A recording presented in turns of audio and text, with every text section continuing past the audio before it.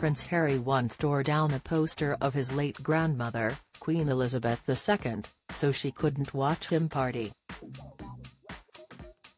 According to Paddy McGuinness, the incident happened during a wild party many years ago. During a night out with the Duke of Sussex and many other stars, the 50-year-old Top Gear star insisted he saw Prince Harry remove the picture so the late Queen wouldn't witness what he got up to in the underground Chelsea club in London. Paddy also claimed the Duke was snogging and kissing me before ripping a photo of the Queen from the wall as he couldn't have her watching me doing this. During a chat on the Restless Natives podcast, he told hosts Gordon Smart and Martin Compston that the club had a secret door for celebrities to go through.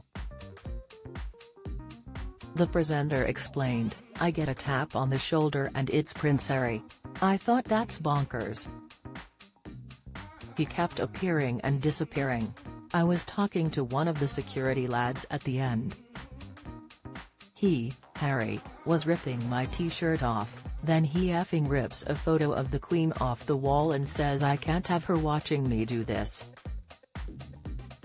Paddy went on to claim he asked Prince Harry's security guard what was going on.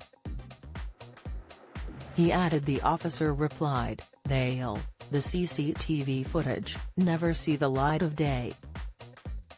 This is one of the clubs where the royals go and they can let off steam."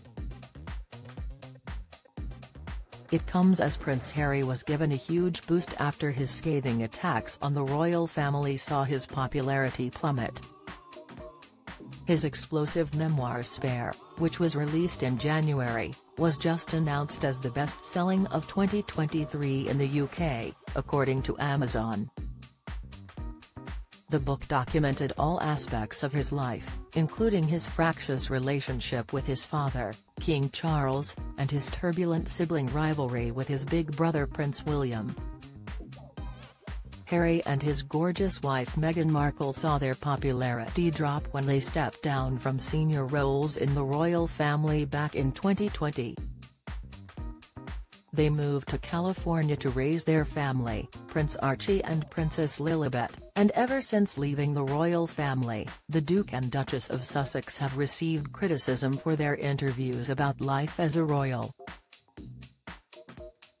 Their bombshell interview with Oprah Winfrey in 2021, in which they claimed an unidentified member of the royal family asked about their unborn baby's skin tone, sparked a lot of controversy. Many vented their anger at Harry and Meghan on social media. His tell-all book, Spare, resulted in even more backlash as the book contained jaw-dropping details about his military career, his struggle with grief after the death of his mother, Princess Diana, and his sex life. Follow Mirror Celebs on Snapchat, Instagram, Twitter, Facebook, YouTube and Threads.